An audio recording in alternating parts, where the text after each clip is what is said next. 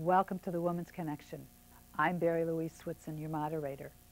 The Woman's Connection is a program about events shaping women's lives and helping one gain authentic power on a personal or professional level. So won't you stay tuned? Welcome. I would like to welcome to our program a distinguished minister and world-renowned spiritual leader, Dr. Stuart Grayson. We're going to learn how to enhance our personal power and spiritual direction. And I would like to welcome you. Doctor, thank you so much for joining me. It's a pleasure to be here. In your book, Spiritual Healing, you list 7 essentials in the practice of spiritual mind healing. Now that I've got it all confused here, would you please explain it to us? Well, I can't go over the 7 essentials as a sequence 1, 2, 3, 4, 5, 6, 7. But let me say this, that it is important for us to recognize that we live in a universe of energy. What do you mean by that? Energy is everywhere. It's out there, it's here. Our bodies function as energy in action. There is solar energy. There is energy within everything that we are related to and that we experience. This energy is power. We live in a universe of power. And part of the current reaching out to Mars is trying to fathom this great energy potential and action that is everywhere in the universe, in the cosmos. So one of the basic and essential actions in getting personal empowerment for becoming more autonomous, more able to direct your life, to attain, to achieve, to accomplish good in your experience, is by recognizing that there is a power principle in the universe, that we are in it, we are of it, we express it, we manifest it in every way in our minds, emotions, bodies, and in our affairs. So would you say that we're all identical? We are all identical in our relationship to the universe. We are individual and very personal in the way we use it, in the way we experience it, in the way we express it. But we are identical as manifestations or expressions of this one power, which is a continual presence in the universe and in us and moving through us. So the essential, really boiling down those 7 basic elements to an essence, it is a matter of recognizing that there's power, that it is universal, that it is a principle of being, that it is therefore our being because we are in and of the universe, we express it, and that if we are conscious of this, we can begin to direct it in our lives for the greater fulfillment of our experiences, no matter what they may be, mental, emotional, physical, relational, interpersonal, being relational, of course, but in our careers, in our work, in every way. Okay, so if we're doing this, how do we pull it all together so it can help us? The first thing we have to do is begin to understand that there is power. All right. That we are in it and of it. Now, you do that by going over the rationale behind it. There are many books that one can look into. I have several books of my own that would help people. The works of Dr. Ernest Holmes will help people. Even the famous positive thinking of Dr. Norman Vincent Peale many years ago, but his books are still very popular. He, too, is expressing probably more through a religious venue than I would express it. but it's still there. And it is showing an individual that you do not have to be a victim of what other people say, think, or do. Okay, so if somebody is saying something nasty to you, or you feel intimidated, or they're trying to do a number on you in one way or another, what would be the first step somebody would take to say, hey, stop it, it's not affecting me? I guess it goes back to the old saying, sticks and stones will break my bones, but names will never hurt me. Yes, but they will hurt you if you internalize it. Okay, so So how the first thing you want to do is not internalize it. All The right. moment you begin to feel self-pity or anger or resentment, Right, in that moment you have to say, stop.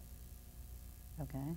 Do you- That is not the truth of my nature, of my being, or of that other person's nature or being. It's the way they're thinking, the way they're relating to life, and the way they are expressing what they're thinking, and the way they're relating to life.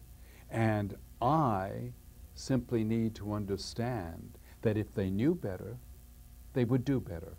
But since they don't know better, they can't do better, so they have to express this negative expression the way they do because of that lack. But you can say to yourself, I know better. I know that the thoughts I think use a creative law. Which is? It's a law of mind, Okay. of consciousness. The way you think is the way your life begins to play out in your experience. It's the way you will find relationships happening. It's the way you will find your career or your business unfolding.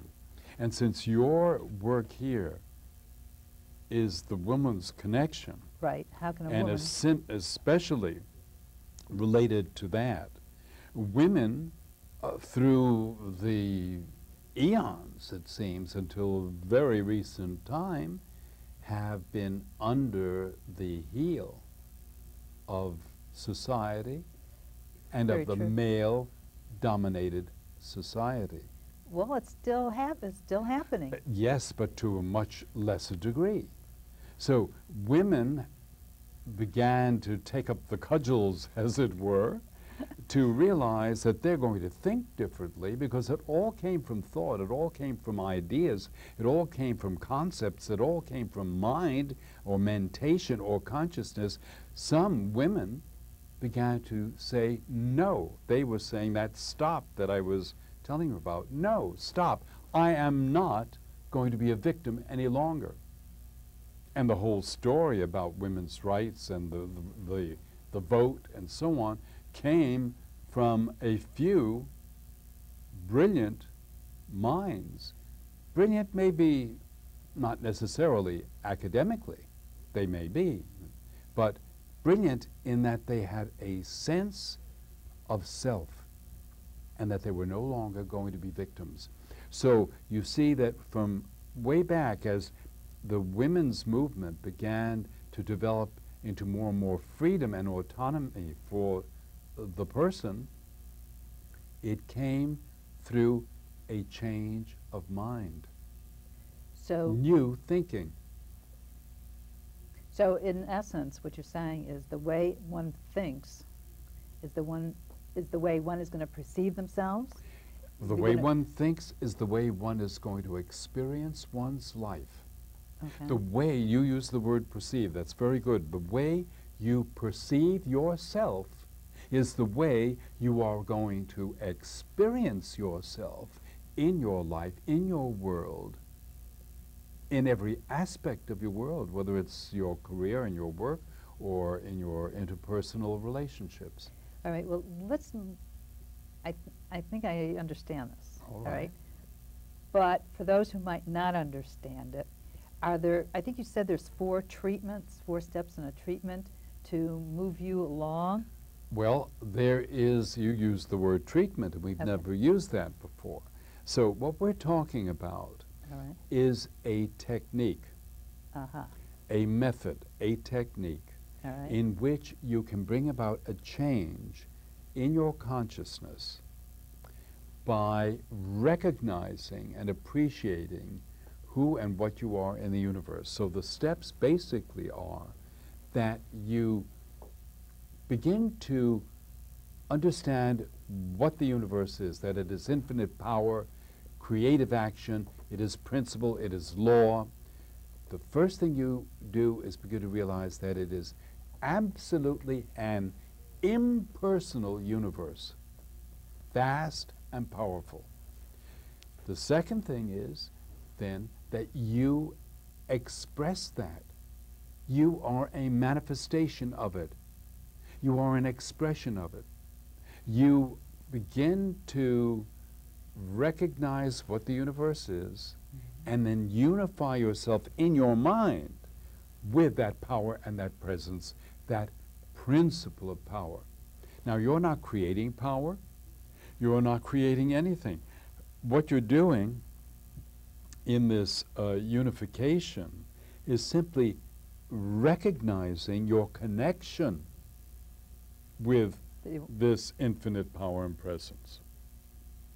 So first you recognize that there is that, then you unify with it, then you begin to affirm who and what you are in the very intimate details of your life experience at the moment, because you are connected to a higher power. And you can say that in my business, in my work, in my relationship to my boss, to my employee, to my co-worker, I am the action of this power of givingness that's in the universe, and therefore we can call it a power of love, because love is givingness. So I am then in and of that one power of love. It operates in me, and I recognize now that in my relationship to Barrie, in my relationship to my boss, to my employee, to my spouse, to whoever it may be, that that perfect action of love is manifesting in me and through me toward them. Since they're in and of the same thing, I know that really no matter how they behave, no matter what they say or what they do in ignorance, that that same power, that same love is operating around and within them and is expressing toward me. In recognizing this and appreciating my relationship to the universe, I can then say, that's the way it really is. No matter what the human, physical, material appearances are, the reality is, the essential, basic reality is, that the power and presence for good in the universe is around me, yes, but within me. Around my friend, around Barrie, but within her.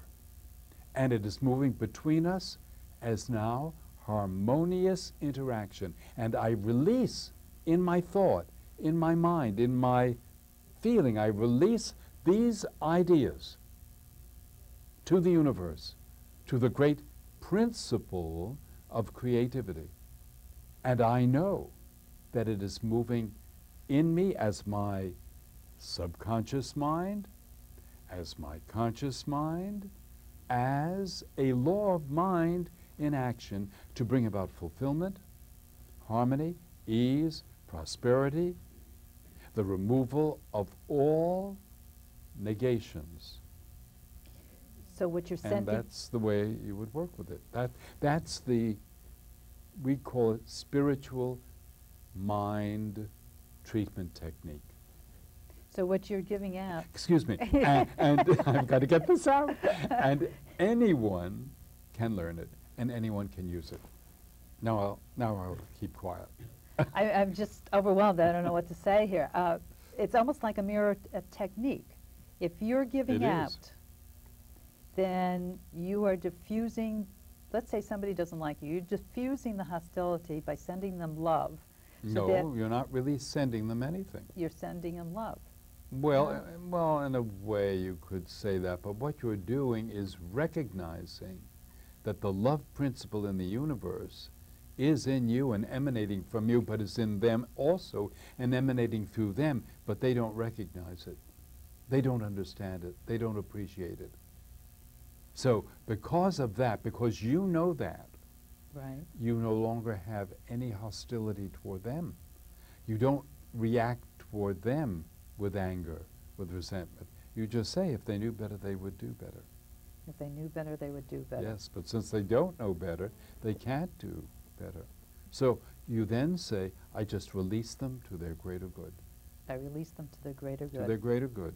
So if anybody's doing any harm to you, you just release them to their greater good. Absolutely, and you try, of course, to do anything you can on the human physical level to bring a correction to this, to bring a cure to the problem, to bring a resolution to the conflict. And it works. It works between individuals, and it works in communities, in society, and it works among nations. But people are society. People are nations. People are the community.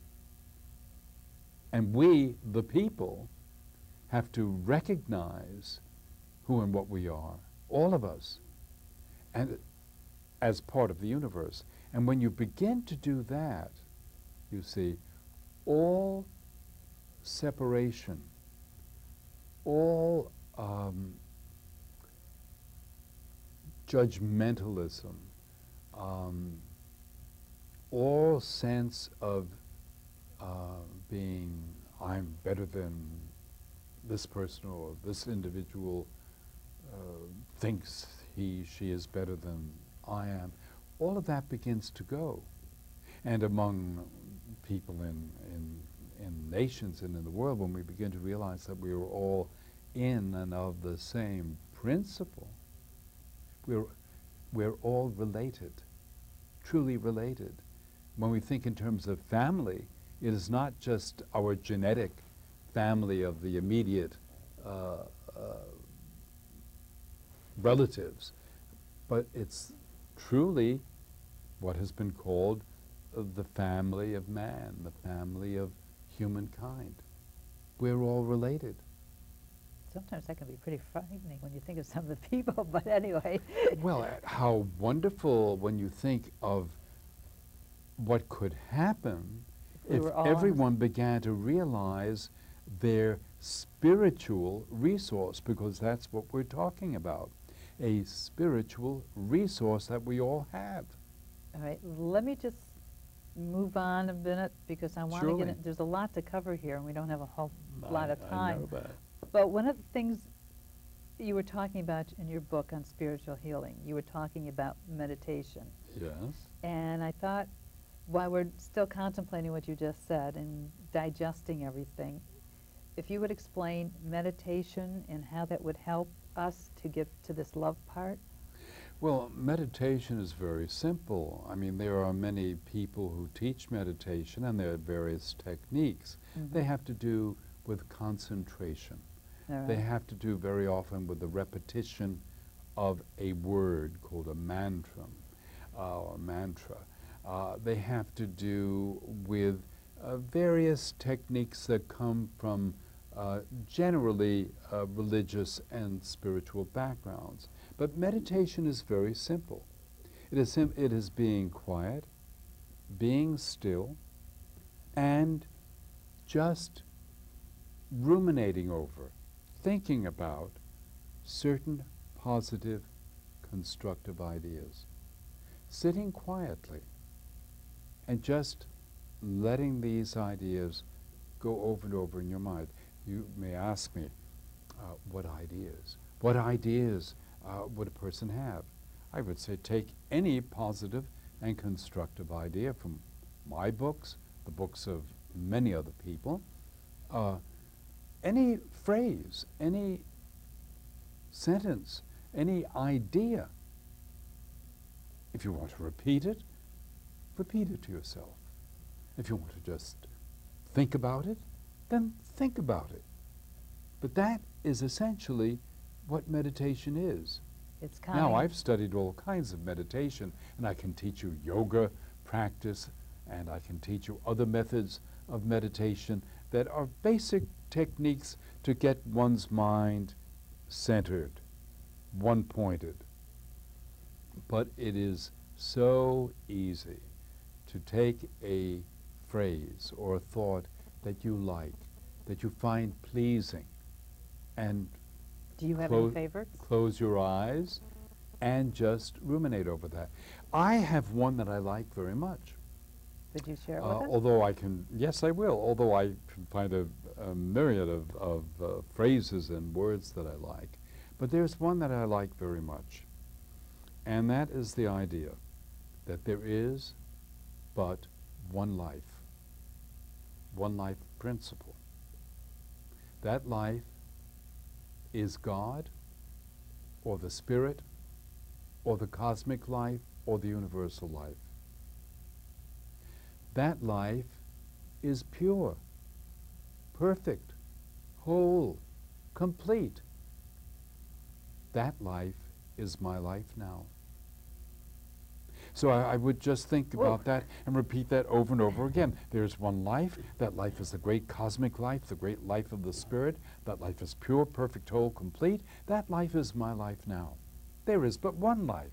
That life is the perfect life. And you see, if you repeat it over and over, you have to think about it as you do that, so it doesn't become rote, so it doesn't become dull, so you don't fall asleep doing this. Because you were talking about in your book, talking about repetition and everything, you were saying that you do treatments versus affirmations, and I wasn't sure where this all came into play. Well, this is like an affirmation, but I said be thoughtful about it. Some people love affirmations, and I understand that, and they're great. Positive affirmations of life, constructive affirmations about life. They're great. The first time you hear it, the first time you say it, it's mind-boggling and mind-blowing, wonderful.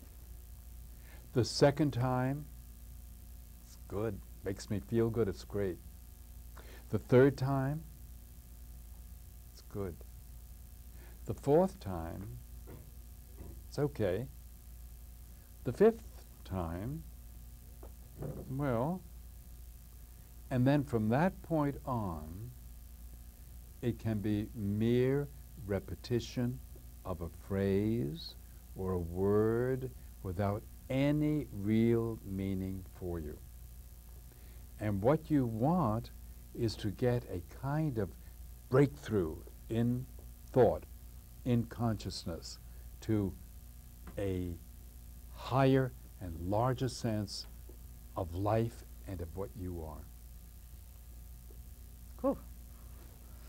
It's heady stuff, it's big stuff, but it's practical, it's wonderful, it's life-transforming, it's life-changing.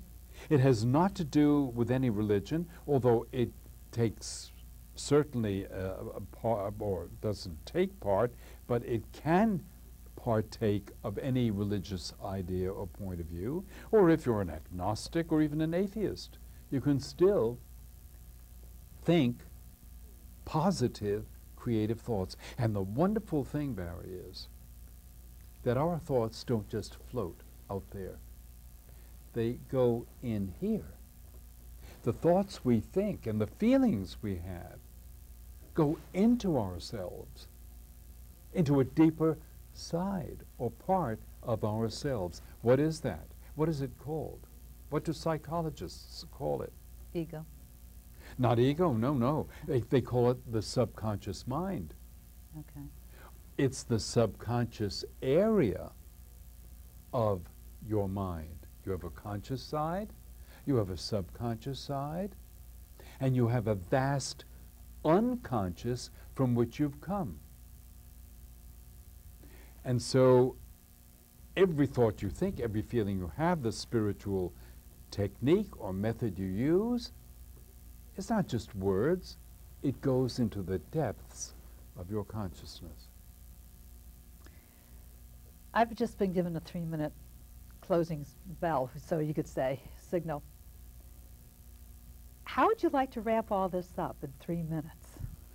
In 3 minutes, I would say that no one has to accept her or himself as a victim. Okay.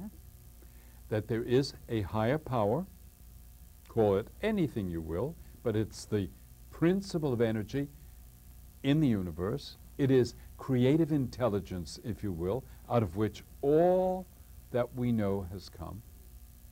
Creative intelligence, because just by looking at human beings, what human beings have done, we exhibit intelligence.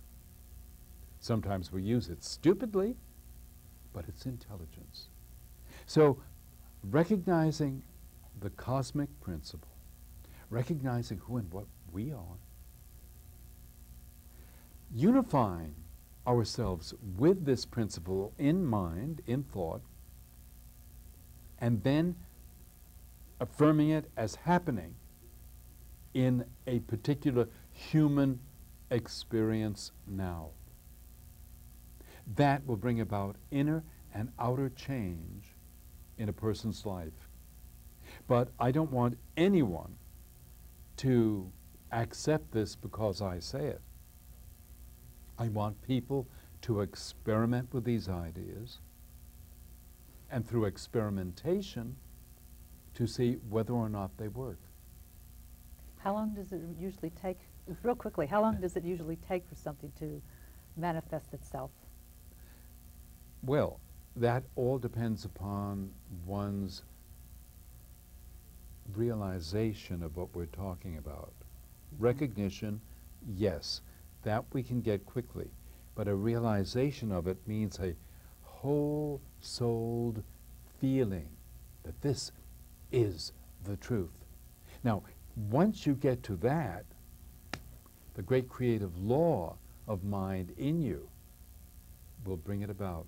It will operate as a law of attraction. It will operate as a law of repelling of negatives, repulsion. It will operate as a law of creative good in your life, and time is not part of it. And unfortunately, I've been given the closing bell. The closing time. The closing time. Dr. Grayson, I want to thank you so much for joining me. I mean, you've given me a lot of thinking to do and a lot of exercises to start out with. And I thank you very much. You're very welcome. Get me started on the spiritual path. And I thank you for joining us. And I'm sure you're going to be on the spiritual path too. Bye now. That was really unbelievable. There's so much more I want to talk about.